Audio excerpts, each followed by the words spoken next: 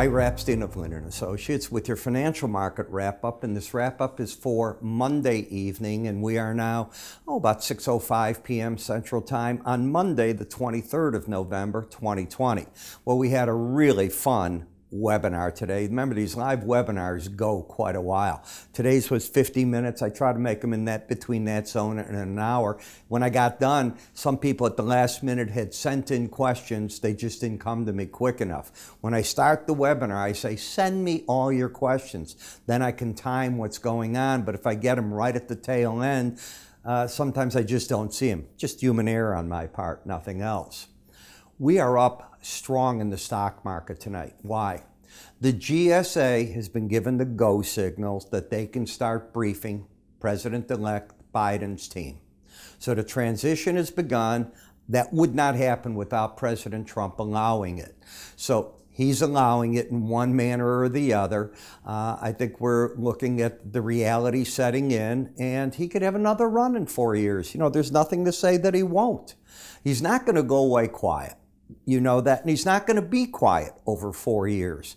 He is in everyone's mind that's a Republican. He's their banner, and that's how it's going to be.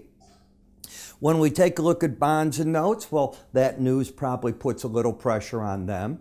We'll see what it does for the dollar. You probably get a little bit further of a bounce in the dollar and some down move off of that into these markets. Copper's in its own world, so don't try to read anything off of that. Copper market is still looking, I think, at all the positives of AstraZeneca that came out today. Now, AstraZeneca has, to me at least, just as an average guy out there, a lot of advantages. Yeah, the disadvantage right off the bat is the efficacy rate's 90% versus the others 94 to 95. However, $4 or $3 a shot, whoa. Shelf life doesn't need to be refrigerated, room temperature. How long can that last? So you've got now something that is more mainstream than these others that have to be frozen, put into a special area that you go. I would think that any immunity center can give you the shot, and once they're common, you'll be getting it in your doctor's office like a regular flu shot, not one of these frozen areas and all that. I'm not saying there's anything wrong with what has happened from Pfizer and Moderna's products. I am saying it's great to have more of them, and I'm sure there's more coming on. I don't believe that this is anywhere near the end of it. The good news is I see light at the end of the tunnel. I'm looking at it, and so does this market. This market today not only saw the AstraZeneca, it saw more. Now it's got the GSA, and it's like, whew. This election process is now going to go more into the norm than not. So when we look at the S&P on a weekly basis, we're up 1%, up 37 points, still over that high close that we made. Remember, this is a close-only chart, and we're only at the beginning of the week. You still haven't come out of this whole pattern. You can draw a downtrend line right like this. You can then probably draw an uptrend line. You might be able to connect this point all the way through those. I haven't done it, but I can visually see it because I do charting all day long. You can maybe even draw it, you know, like I just said, right through there. The point is you're narrowing in. You're coming in like this, trying to figure out what is the next move. As for the chart action itself on swing lines, you have higher lows, you have higher highs. So until the market takes out 35, 42, 25, what is it? It's bullish. The definition of a bull is typically higher lows, higher highs. A bear is lower highs, lower lows. And in some manner, when you have a higher high and a lower low, or you get the lower low first and then the higher high, there's no trend. So you have to wait for the stepping ladder one way or the other. When I look at where the market's at, the 18-day average is racing now to get past this 35.42 level so we can offer support without breaking that. Doesn't mean it'll happen in time, but the market is moving at the note of, if you take a look at this, about 15 points a day. So that's going to bring it up tomorrow to around the 35.29, 35.30 level. I'm just giving a guess as to where it could be. Remember, you're going to drop these numbers, and wherever you're at, even if it's down hard, you have enough weight up here to move that average. Bollinger Band, far away. So this is not your resistance zone. And by the way, one of the questions at the end of the day that I didn't see was do pivot points for people. I wish I would have seen it early on. I'd have done them and show you exactly how I use them. So bring it up in the very next meeting for me. I promise you I'll bring them up for you and show you how I use them. So at this point, higher lows, higher highs bullish. We're over the 18-day average. The bias is up. We don't want to see 35.42 taken out. But momentum, nah. You got a real battle here. The market momentum is number one, overbought. It never did embed, so it's just an overbought market, which means it does not owe getting down to the 18-day average of closes. But to attract new buying, you have to get either out of the overbought status by breaking or embed. It's going to be one of the two here, and the market's not giving me an idea which one of the two. In the NASDAQ, we have a pattern of lower highs and a lower low. That is bearish. But it's countered completely by the market being over the 18-day average. The two wipe each other out. There's no edge to the market. In other words, the filter to be bearish, if you're over the 18-day average, I have a rule. You're never establishing a short position off swing lines above the 18-day average. There's one rule that breaks that, and it doesn't have anything to do with the swing line. It has to do with slow stochastics. Take the charting course and you learn it. And it's what I think is one of the higher probability trades. But that's my opinion again. You've got momentum turning down. You're no longer pointing to the upside. It's gradually drifting and prices drifting with it. And even tonight's action up 43 points, which is nice, isn't changing that pattern. In the Dow, the market's got the fully embedded reading. It was iffy. I wrote to my clientele, and over the weekend I said, we can't have this market down. If it's down on Monday, you're going to lose the embedded reading. Well, we had an outside day to the upside, and now you're getting a further jump. That doesn't mean you can't take some money off the table in this area. You're a long way from the 3,100 level, 31,000 level that I actually think you're going to hit before all said and done. Will you hit it before Christmas? I don't know. I could be wrong that you will hit it. I don't know. But I think Santa's coming to town. You've heard me say that. Now that the GSA has been given the go-ahead with the President-elect's team, I think that's another positive. I can't wait to hear. I think it's December 1st. We're going to see U.S. Treasury Secretary Mnuchin and Fed Chair Powell before the Senate. I think it's the Finance Committee. They have to give where we're at on the COVID relief and everything. Now they're going to be drilled. I'm sure it'll be on TV. And the thinking of Mr. Mnuchin with 20 days before the Treasury Secretary is out of his position as the new administration's coming in, why did they take that money off the table? It's going to be very fascinating. I have my own ideas. But higher lows, higher highs, still bullish, embedded reading, all systems still go. The Russell, this is the strongest of the indices. It's just a powerhouse, and it just keeps going. Ever since it went from here, the rotation in the stock market is taking over the small and mid caps. That's what's basically going on, and they are on a run to the upside. It's a lot easier to get from 1827 to 1882, folks, than it is to get from 29,000 to 30,800. That's my point. And this is still the strongest looking of the chart. And look at the momentum. It's not even trying to turn down yet. It will, but it hasn't just yet. In the VIX, still an embedded reading. When we had the webinar today, I was telling people that all you had done is rallied up, if you had attended the webinar, to a key moving average that I don't show here, and the market had been flashing sell signals. We'll see if that follows through in the morning or not. We did that live, and it's in the video if you go to look at it. December bonds, higher lows, higher highs. Stochastics, flat.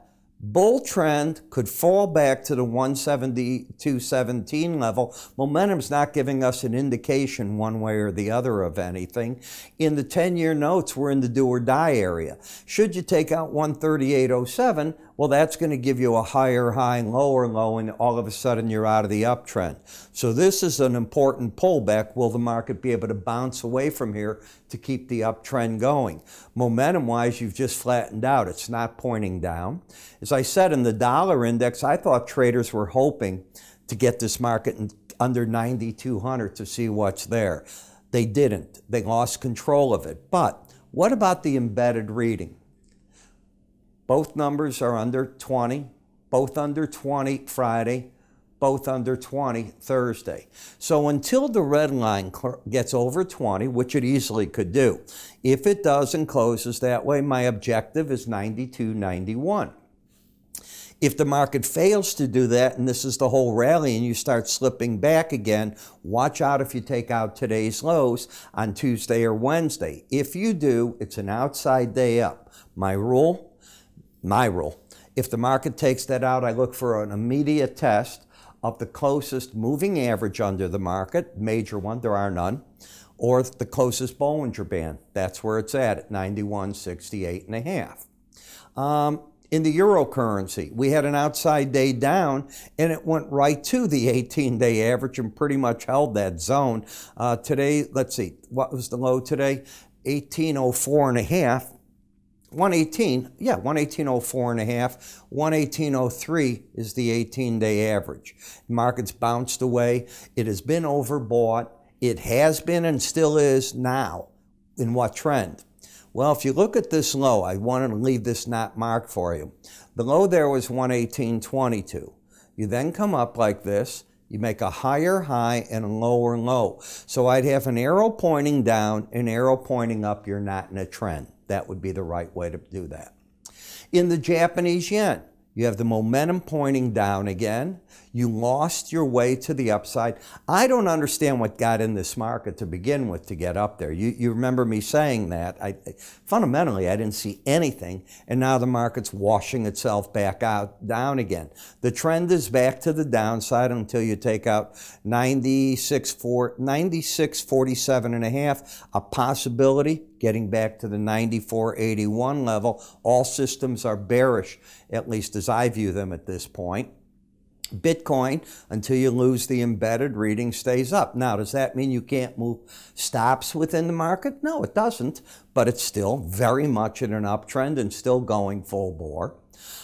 Brent versus WTI crude. So you got up to the $3 level, and that's a heck of a move. You know, the market crossed over right here and then came back and kept testing this area and then moved out. Remember, this is the differential of these markets on a daily basis. And as you can see, it's making a pattern of higher lows, higher highs, almost like a swing line. So it's really broken out to the upside, and that's because OPEC Plus can easily take oil off the market. U.S. can't do it that way. Our producers are all independent. We don't have an association. Hey, John, shut down your well. Bill, you do the same thing. OPEC can do that. Higher lows, higher highs, embedded reading. Certainly nothing bearish on this chart, but you are into an area that's getting rich in flavor. There is a number here where the market is more the fluff of getting the vaccine than the reality of the demand right now. And this is for a January contract. So the question is, for January, are we getting too far in price? That's how you got to think about it. WTI crude following, there's that $3 differential, embedded reading, breaks in the market. I would look for support in both of these. And the question is, on a good break, do they hold on to their embedded reading? Heating oil market, up and away. Now, I've said a couple of things. I don't like being short heating oil markets until you've had that first hard, cold weather. It's dangerous. I've done this 50 years. This contract hasn't been around that long, but I've watched it since its beginning. And nature is that way. I mean, you can get a warmer than normal winter, but you're going to get that cold spell. And the first one sets you up for different things. It gets rid of, we haven't had it, or the people that are looking for it, and the market gets back into a norm. This is still an uptrend with an embedded reading. It is still strong as can be. Natural gas losing the embedded reading. When you lose an embedded reading, and let's get to this market on the close today of a Monday, you lost it. You're not immediately losing it. The odds favor it's lost. The odds favor it. This is where I think the pros are now going to cover shorts, thinking the market can get back up to that 18-day average. I'm not saying to go long. I'm saying that I think the traders are covering their shorts. That's what I'll tell you. All right, I put this all together daily for you in the morning. 5:40 in the morning, like clockwork, I'm typically recording. Every now and then a clock runs out of a battery, so maybe I'm a few minutes late. That can happen, or if there's a computer breakdown somewhere. But the idea here is I want to create a video that you as a trader have an idea, or you're looking for ideas on the market, and you want to bounce them off somebody like me that I think I'm a seasoned chart analyst. And that is the whole idea of my morning subscriber video. It's to give traders that want that the kicker. I am not trying to be your broker. I'm trying to be a market analyst. Do we understand? If I were your broker, I'd talk to you about money management. What are you doing? How many contracts you're trading? What am I going to charge you? Blah, blah. I have brokers that do that, and they will work with you that way. They want to work with you that way. I don't. I have one function as a research person, to give you the best I can on a chart, and then my other hat is running my brokerage business. That does not mean taking phone calls throughout the day to talk to clients about their positions. Then I can't do the research that drives the clients to us. It's a combination, and this seems to work as to how people want to do things. So how do you get this all? Well, number one, let's talk about what you get. 6 days a week, I make a video. You can watch the video either on our free app that our subscribers get. It works on Android and it works on the iOS systems. You can watch it on your tablets. You can watch it on your computer. If you watch it on our website, you get an advantage.